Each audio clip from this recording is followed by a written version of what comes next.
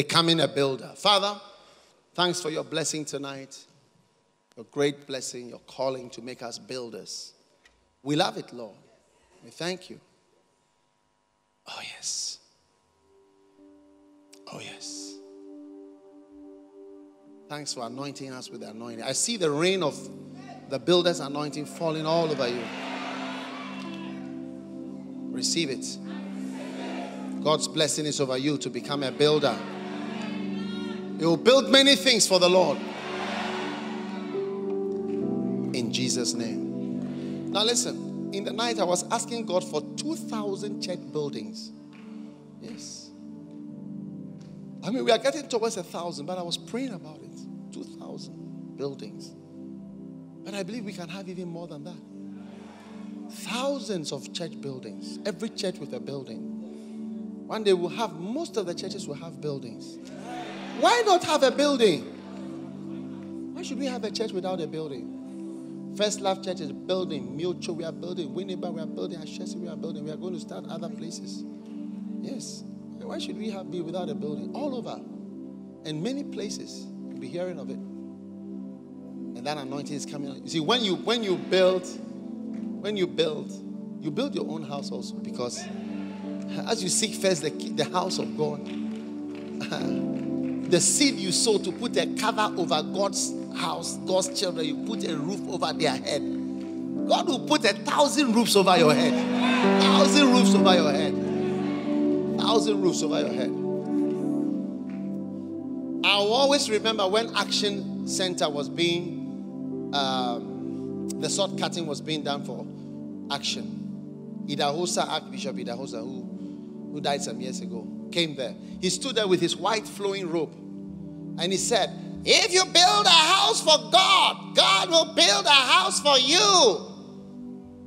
If you build a house for God, God will build a house for you. I will never forget those words. Ring like a bell in my soul. If you build a house for God, God will build a house for you. I'll never forget those words.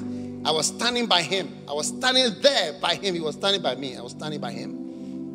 If you build a house for God, God will build a house for you. It rang in my heart, in my soul.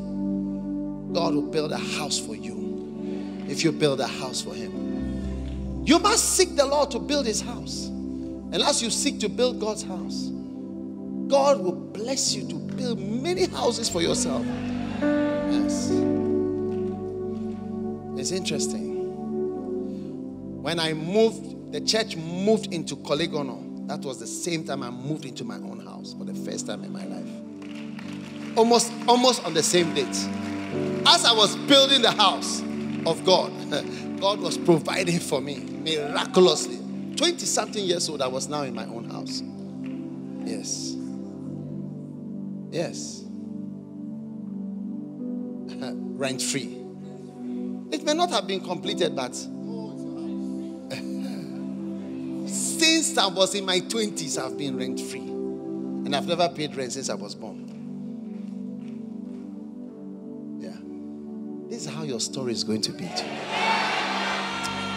Father, thank you for those who are falling in their builder's anointing. Thank you for raising up your sons and your daughters to build and build and build and build.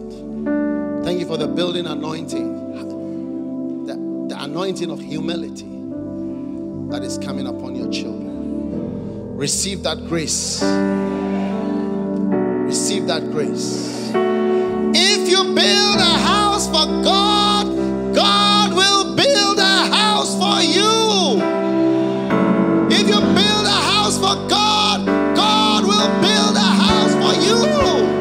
If you build a house for God, God will build a house for you. Solomon is the one we know for building the temple.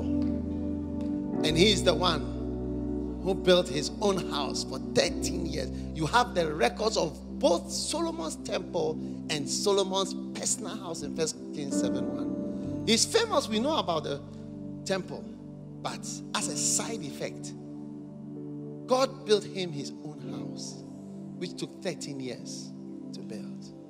1 Kings 7, verse 1. 13 years, his own house. And he finished it. You finish yours. You park your BMW in the car park. And you step back like this. And you look at it. The floor will be whitish. There's some whitish floor paint or something for the tiles. I don't know what is under. And you will say, Daddy was once talking. He said, I will step back and I will look at my car in the garage. And you will remember today and know that God has built a house for you, that you have parked your BMW in the house.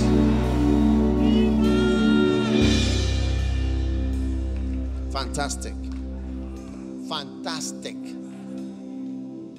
Fantastic. You are blessed. Some of you have to go to Asia, build churches for God. Some of you have to go to South America, build churches for God. Some of you have to go to Africa, build churches for God. But you are going to build a house for God.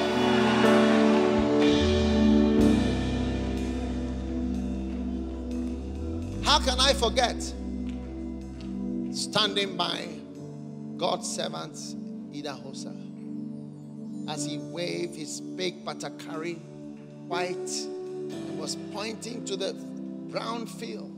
If you build a house for God, God will build a house for you.